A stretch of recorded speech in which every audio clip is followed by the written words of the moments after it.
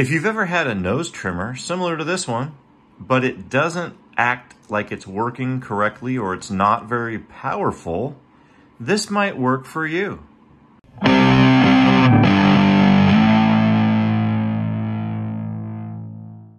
Dad, what do you got? Oh, I've got a trimmer here that kind of acts up. Okay. You turn it on and it's not moving. You wiggle the blades, they go a little bit, but it acts like the batteries are dead. Are the batteries dead? Are they new? No, the batteries are actually old. They're old batteries?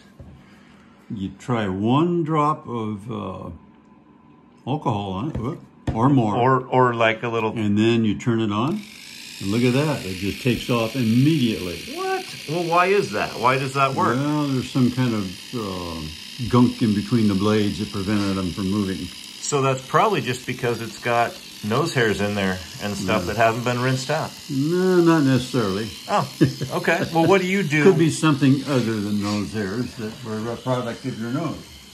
Oh, so it's got boogers in it. Is that what you're saying? Are there boogers? Could be something like that, yeah. Dad, were your boogers on there? I shake off the excess, and now I can trim my nose. Oh, yeah. Works great. Smells wonderful.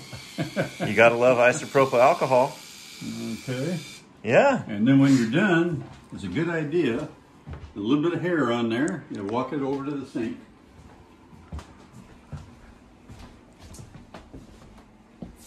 Turn the water on and run it under the water with it running.